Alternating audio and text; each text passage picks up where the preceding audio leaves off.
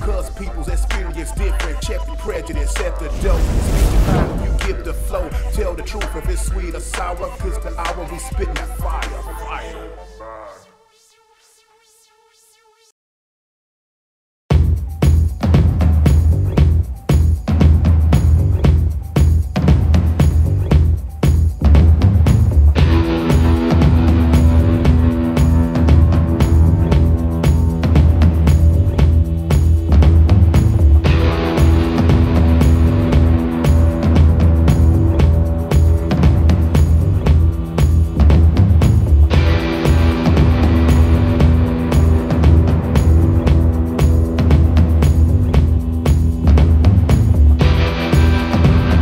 All right, everyone, this is Spitting Fire coming to you with another one. We have another rich brother accused of rape. That's right, rapper T.I., okay? We have a young lady named Jasmine that is accusing T.I. of some sort of threatening and abuse and or rape. And she has went on to Instagram to say some very harsh things or whatever.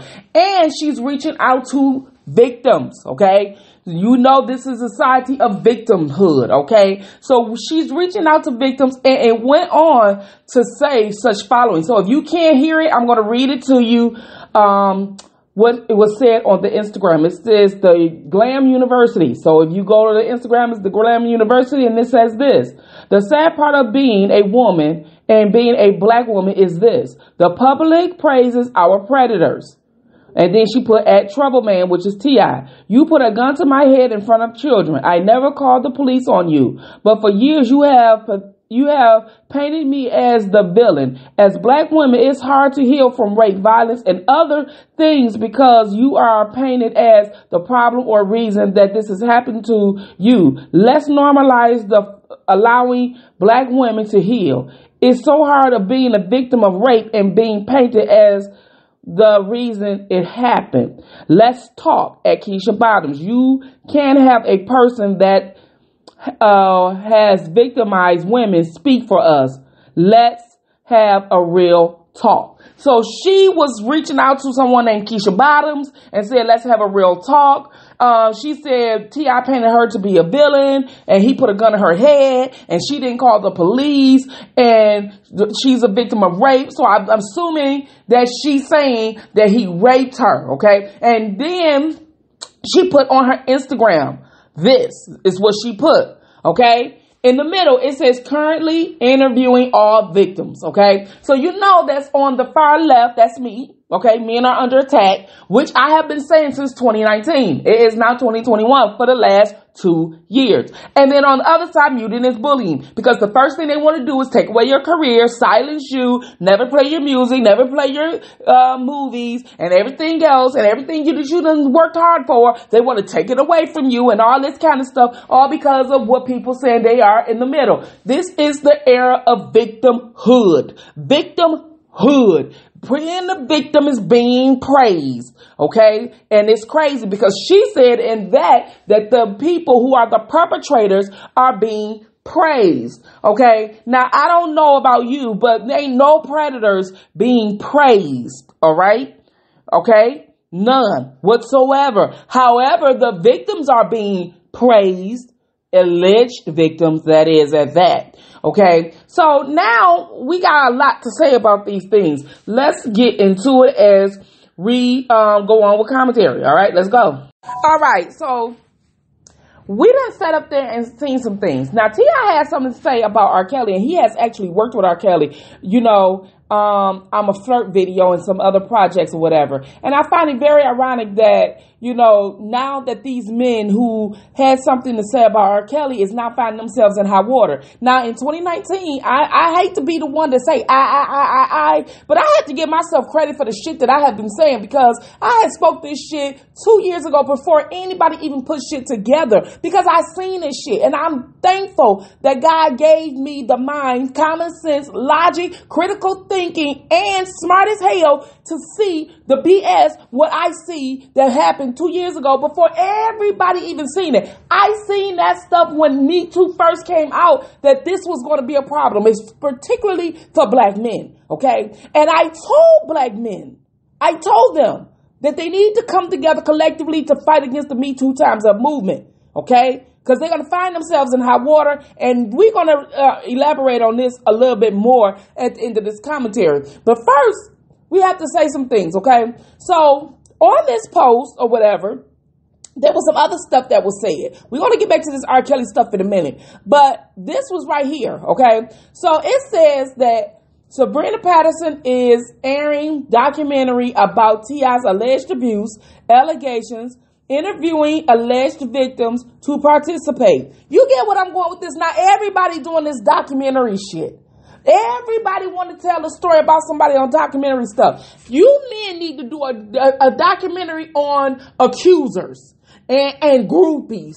That's what you guys need to do the life of it, and then show how when they don't get their way, this is what's going to be the outcome of playing victim and having to come out of a bag. Because it sounds like to me she want a bag, and we're going to get into that a little bit more, but it just sounds like to me she want a bag. I'm sick of it. I am not an advocate for the Me Too Times Up movement, mute R. Kelly. I don't like none of the women liberations movement. I think it's a way for them to teach women how to clout chase, especially little black girls that they say they have little black girls in the neighborhood, although they did nothing for little black girls in the neighborhood, and they have not contributed to little black girls in the neighborhood, and now they giving little black girls in the neighborhood that's sitting up there being groupies to these stars so they can get money, and they teaching little black girls in the neighborhood how to go about getting the bag by accusing their celebrity icon of rape. And this is a way that you can come up, because people gonna believe you because you are a little black girl in the neighborhood. So this is some of the situations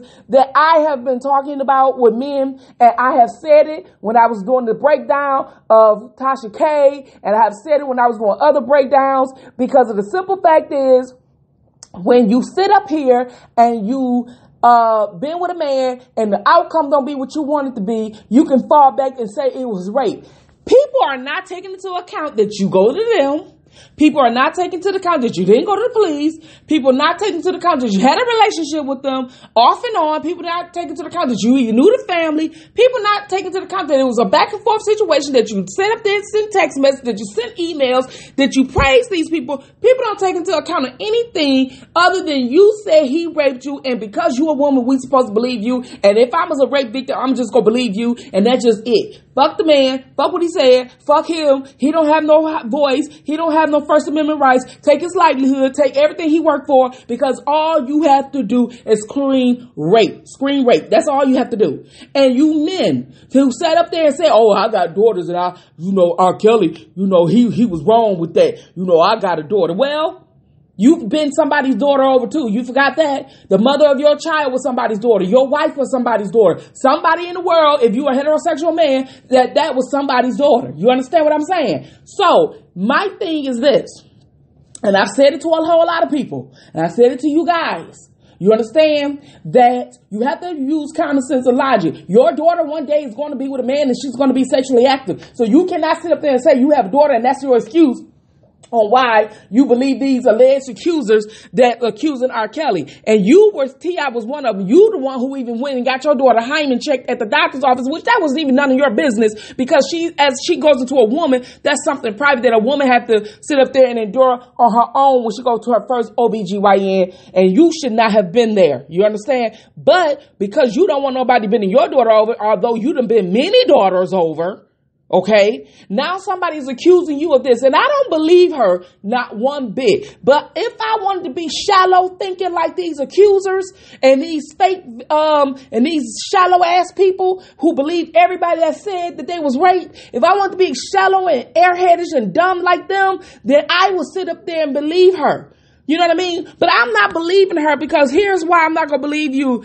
Sabrina Patterson. And I'm just going to tell you why I'm not going to believe you. You know what I mean? Now, I could be optimistic. I'm open up for change of mind. Change my mind. I'm hoping that you can, because I don't want to be a victim shamer. They call me a victim shamer on here, but I use logic. Okay, so let's say this.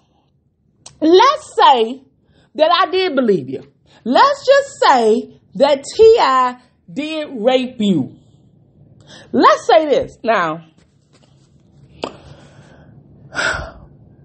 this is one of those things where you have to take a deep breath before you even get into some shit that makes sense. Because You said this man put a gun to your head in front of children. That's what she said, y'all. That's what she said, y'all. You said it. Now, I'm not saying it didn't happen. I said I didn't believe you because of, how can I put this? I want to make sure I'm saying it correctly because you guys are make me eat my words. What I'm saying, and when I say I don't believe you, what I'm saying is I can't believe that you guys say these things in hopes of getting recognition. And the reason why I said that is because at some point it's no longer his fault, even if he did do it. This is why I say I don't believe you. And if he did, like I just said, just for say for instance, he did do it. It's now no longer his fault. It's your fault. It's yours. It's yours.